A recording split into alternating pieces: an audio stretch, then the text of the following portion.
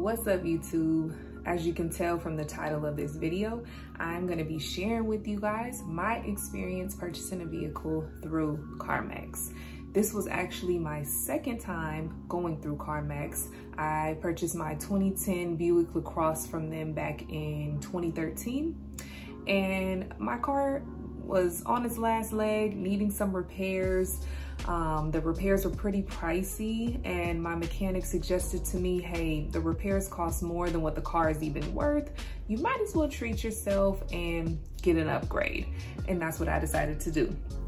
So I purchased a 2019 Toyota RAV4 XLE Premium, and I had my eyes on this car for almost a year now. So my heart was set on getting this particular car. I tried going to Toyota, I visited a few dealerships, and you know, the numbers just weren't looking right. They weren't able to get me the right deal. Toyota just did not really want to mess with my negative equity situation. I think for most banks, it just does not look good, and they would prefer not to lend to you in that kind of circumstance. At one point, one of the sales representatives told me that they were asking for like $15,000 down. And I just said, you know, that's just a ridiculous down payment. I mean, I don't know who would be willing to walk in a dealership, put down that amount of money on a car. It's not happening. Now, keep in mind, my situation was a little bit complicated. I still owed money on my Buick LaCrosse, and I was what they call upside down in my car loan. So I owed more on the car than what the car was even worth. I think my payoff amount was a little over $9,000, and current value of my car was only $3,000. So $6,000 in negative equity did not look good to any of these dealerships, and they just really did not want to mess with me. And it just wasn't looking like I was going to be able to get a brand new RAV4. And so I said, you know what? I had a pretty decent experience with Carmax the first time around. Let's see what their inventory is looking like. So my process started online, browsed through selection. They had hundreds, and I mean hundreds, of RAV4s all over the place. I mean, in different states, everywhere. My local Carmax did not have a whole lot of RAV4s in stock there at the actual dealership. And I really wanted this particular color, the Lunar Rock, which is like this cool looking greenish gray color, super dope. Few were on their inventory. And the moment I seen the first one, I had it in one tab while I was still kind of, you know, browsing through the other selections. Literally within 10 minutes, somebody had snagged it up and put it on hold. That is an option as you are browsing through Carmax's inventory. If you see something you're interested in, work with your salesperson and try to get on it right away. It does not cost anything for you to put the vehicle on hold. It's just your way of securing that car, you know, while you're working through numbers with your salesperson and trying to make sure that budget-wise or financially, this car is gonna work out for you. So I would highly suggest you see something you're very interested in and you know you're leaning towards that, put it on hold. So I did end up finding the Lunar Rock color. Finally, the Toyota that I ended up finding had a little over 30,000 miles on it. It had one previous owner, and it was actually a leased vehicle. So it was in pretty immaculate condition. The car looked pretty much brand new. I had seen a lot of 2021s when I was initially looking and thinking I was gonna be able to get that brand new one. And they look no different to me. The 2019s look very similar to the brand new one. And it was all the way in Ontario, California. Now, if a vehicle is not close to you, they do have an option where you can get it transferred to your local Carmax. There's even options, I believe, to get it delivered directly to your house. And I wish I would have did that if I had known I was gonna spend 7 hours in the dealership. But, you know, I figured my local Carmax is only about 10 miles, a little over 10 miles away from me. So I said I can go ahead and pick it up. It's no problem. Once I was set, I picked this particular vehicle. I worked with the sales representative over the phone, and he went through numbers with me. I submitted things like my income, you know, just the basic. I was able to also get an online appraisal because I was going to be trading in the Buick. So I went That was a really quick, straightforward process. They had me take some pictures of different angles of my car. They wanted to know the mileage, if it had ever been in any accidents, and just certain details about my car.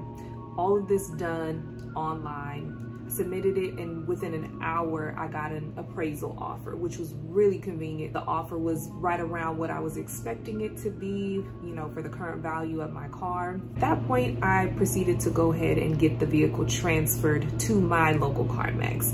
Now again, it's a little over 400 miles from Ontario, California to Fairfield, California, so I did have to pay a transfer fee of $199. And also keep in mind that this transfer fee is not refundable.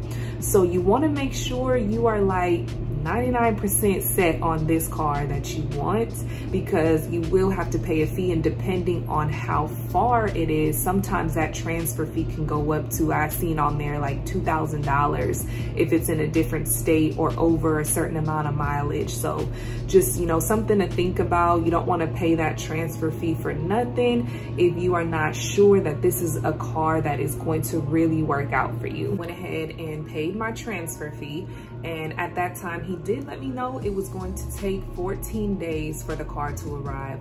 Now again, I live in Northern California. The car was coming from Southern California. It's about a 6-hour drive. In my case, my car was expected to get here September 3rd. It got here the day before, but they do tell you they need a little bit of extra time to inspect the car to make sure that nothing happened during the process of transport, and just to make sure it is actually in what they called a sellable condition. September 3rd was the day that I was able to come up to my local Carmax and test drive the car. They give you the option to test drive it first. Showed up, I had an appointment set for 1:30 that afternoon. I showed up a little early, around 1:15. They just needed my driver's license and proof of insurance. This might be different at different Carmax locations, but I did have to provide proof of both before they would allow me to test drive the car. And the sales representatives right now are not allowed to go on the test drives with you, so they really just need that. They give you the keys and you're on your way. They give you, I believe it was like 20-30 minutes in order to test drive the car. Patiently waiting for the girl to bring my car around so I could take it on a test drive. It's over here. So I just ran around locally around the dealership just to, you know, test it out a little bit, and of course loved it. It was true to the pictures that I had seen online, and that's when we decided to go through the rest of the process. It got a little bit more complicated, and like I said, I spent a total of 7 hours in the dealership that day. Starting off with the first issue I ran into was that my appraisal had expired. Now, I'm waiting for them to appraise my car again. For some reason, the appraisal that I received 2 weeks ago is not anymore. So they have to do another appraisal, and I'm hoping they come out with the same number they offered me the first time around. We'll see. Now, keep in mind, again, this was a 2-week process. So by the time I actually got into the store, I think the appraisal that I had was only good for a week, which I didn't know that up front. And so when I got into the store, they had to do another appraisal of my Buick. It was a process. They did another appraisal. We were waiting at least an hour and a half, 2 hours for them to get that done. It was kind of busy that day, so I can imagine they had other things to handle. My sales representative was great. Shout out to Demetria at Fairfield Carmax. She was so patient with me. You know, there was a lot of new people there that day. Unfortunately, I don't know why they had to be there the day that I was buying my car, but a lot of new people were working in their business office, so things were just moving really slow, and it almost was a little irritating after a while. I had my mom and my daughter with me, and I'll make sure to insert some clips. You can see that we were all getting very antsy, and our patience was wearing very thin. But again, my sales representative, Demetria, she just was a pleasure to work with. She was so sweet. We ended up sparking up so many different conversations, so it kind of helped the time pass, but at the same time, nobody wants to be in a dealership for that amount of hours. So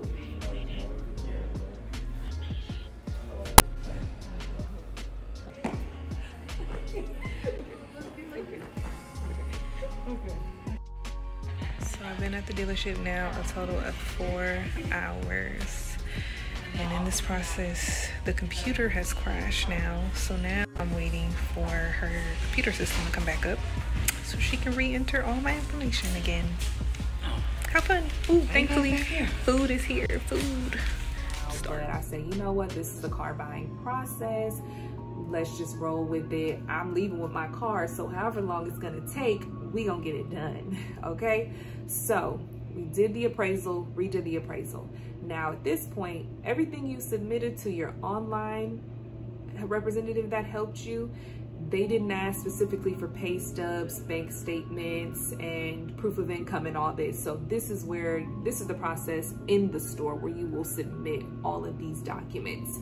Thankfully, they had a printer there. I was able to print out all this information and submit to them. Or some of the finance options that were offered to me initially online were not an option anymore in the store. Once we actually plugged in the numbers, it got a little bit more tricky. So I ended up needing a higher down payment. We ran some more numbers. Initially, I was approved through Capital One.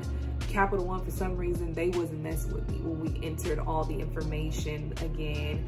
And another part of it is when you submit your pay stub. So my situation, I work an on-call job, my hours fluctuate, and it just so happened my last pay stub, I did not happen to work a whole lot of hours. And so they only go based off your most current pay stub. Now, if they would have went a couple pay stubs back where I was, you know, clocking those hours, it might have been a little different. You have to use your last pay stub. And if that doesn't reflect some of the normal hours you work, it could really impact, you know, your finance, what you get as far as what they need for a down payment and how much your monthly is going to be. But I was able to get finance through Exeter Financial, I think it's called, Exeter Finance.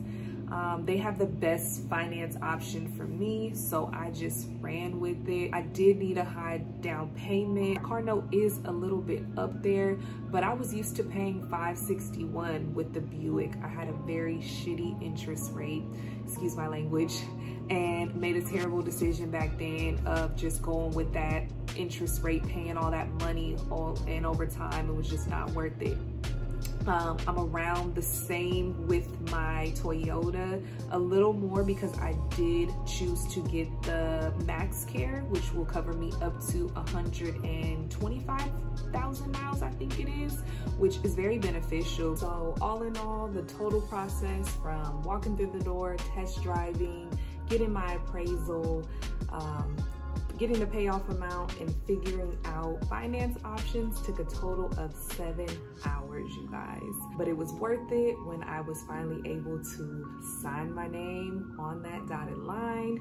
Thinking about purchasing a vehicle from Carmax, I truly do hope that you find your dream car. There are lots of options out there on their online inventory, so keep scrolling, do your research, make sure you are making the right decision. Buying a car is a very big purchase, and you want to make sure you are getting into something that is realistic for your lifestyle, for your budget, and just for you, for your enjoyment. You do want to love your car as well, so I do hope that you find something that works out for you.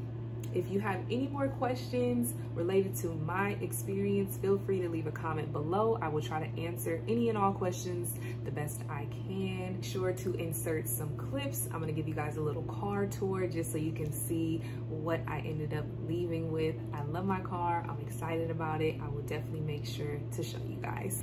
And yeah, good luck on your journey finding that new car. It's out there. I promise, it's out there.